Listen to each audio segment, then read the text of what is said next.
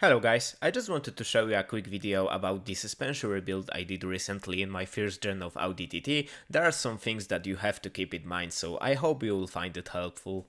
I must say that overall condition of the suspension was quite fine, especially for a car that is over 20 years old, but I found some rust spots on the chassis that I wanted to get rid of, so after a few days of struggling I've been able to refurbish it very well, and now all that is left is to install new parts.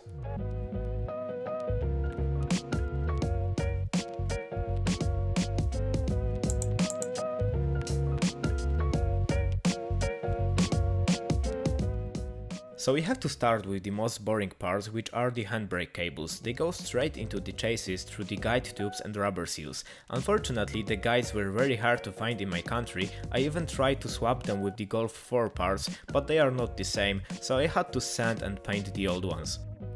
Once our cables are installed, we can go straight to the fuel tank. I will start from installing the fuel hoses along with the pump, as it is much easier at this point. You would also want to drain it completely before picking it up, as the remaining fuel makes it very heavy.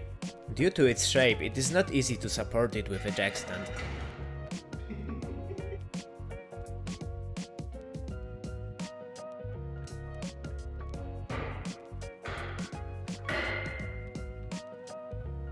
Happily, I had enough time to grab the metal brackets and install them in. There are also two additional holes, but they are known to crack really easily, so you want to take care of them at the very end.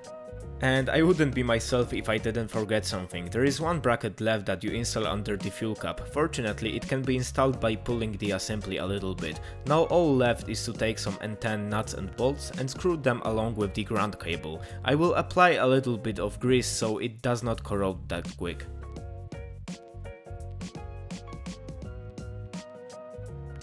And last but not least, the brake cable clamps that I've been waiting to deliver for too long.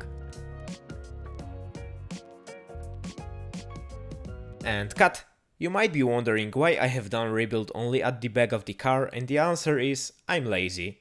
Just kidding, at this point I was just not able to do it properly, so it will be finished later on. Okay, let's go back to the work. As all of the suspension parts are new, I also had to install new poly bushes. The brand I chose might be unknown to you, as I believe they are made in Poland, but they are basically the same as Powerflex. To be honest, I was a little bit scared when it came to install them, because I don't have any specialized tools or even vise, but it came out very easy just using my hands. Sometimes I only had to help myself with a rubber hammer. This procedure is very easy and applies to all of the bushings used there, so I won't bore you anymore with it. As now I have great access to the haldex system, I will install the power track insert so it can perform a little bit nicer. I have also cleaned it up and checked for possible leaks, but it was all fine, so we can go and install it straight on the car. As I've been doing it by myself, I will bolt in the frame and then try to pull the haldex in it. The reason is I was simply afraid that it would be too heavy for me to lift it at the same time. If you've got a torque wrench, it is a great time to use it, because you would be surprised how little torque is needed to properly bolt them in. Okay, so there comes the most challenging part. I know that something will go wrong, but I didn't expect that. It seems like I accidentally purchased different bolts than I need. They've got the same dimensions as original ones, but they do not fit properly. I'm not sure if that's due to the poly bushes I used, or I just fucked up. Fortunately, I've been able to mount them, I just had to unscrew the haldex one more time. And the last thing is to mount this haldex bracket, which is super easy unless you lost one of the bolts. As you can see, I'm a professional, so let's keep the show going. In the next step I will prepare the wishbones, starting by stop buffers that goes under the rear spring.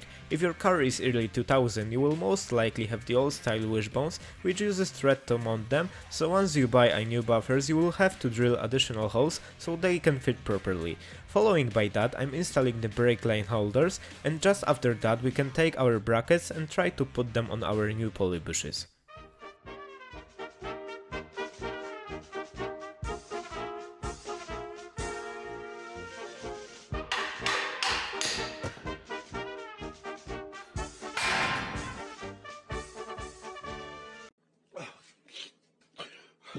And just after one unsuccessful suicide, I can finally bolt the wishbones in.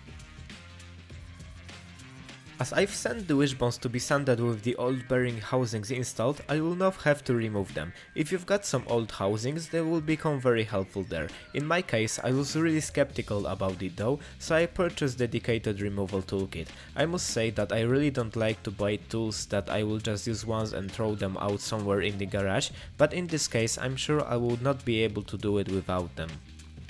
As you can see, they've been so stuck I even had to extend my range by using one of the control arms. After pulling them out, I pay extra care to clean the mounting hole completely, so new bearing will probably outlive the car. And now let's just install a new bearing in a reverse order. This step is very easy, but it requires a lot of force to fully press them in. I was really scared that I will damage it somehow because it cannot be seen in the video, but I really use a lot of force. Now I know there is no other way to do it, and it is totally safe for bearings and for the hub as well. Once our hubs are installed, I'll take care of the ABS sensors as it is much easier to mount them before the drive axle shafts goes in. And after doing the same for the other side, you can already tell we've made a huge progress. Now let's take care of the drive shafts. I've been lucky enough to find a used one that looks as good as new, so after installing new seals and cleaning them a little bit, they were good to go. I filled up about 70 grams of grease to each of the axles and secured them with the bolts. As brakes are not installed yet, I will screw them completely at the very end. As the video is already boring, I've skipped the control arms and went straight to mounting the anti-roll bar with two brackets. In my case they're a little bit different as the bar is thicker by a few millimeters. It is supposed to help with the handling. Well, we will see that.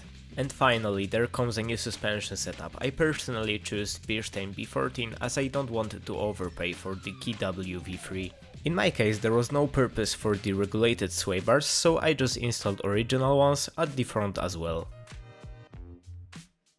And unfortunately I have to use the old heat shield. I've tried to make it a little bit nice looking, but I failed in every way, so it will be as it is. It already gave me a cancer, so fuck it. I was very glad that all I had to do in terms of the exhaust system was to remove the catback and install it back, as to be honest it's not my favorite kind of job. And it is the same about the brakes if you ask me. Fortunately in my case they were replaced for brand new recently, so it went flawlessly. Calipers takes only 2 bolts to mount them in, so that's very easy as well.